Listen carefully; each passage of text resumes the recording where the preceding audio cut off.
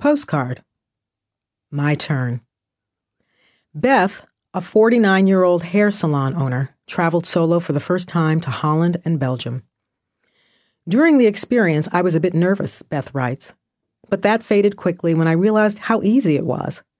I chose countries that spoke a lot of English and had well-developed mass transit systems.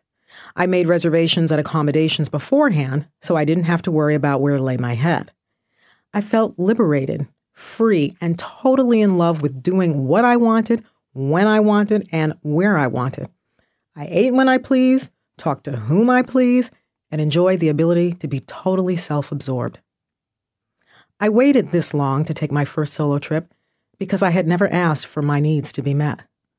I always thought somebody else's needs came first. I don't think the word selfish is negative, not in total. Selfish is taking care of self, not unresponsiveness to others. Pearl, you're next.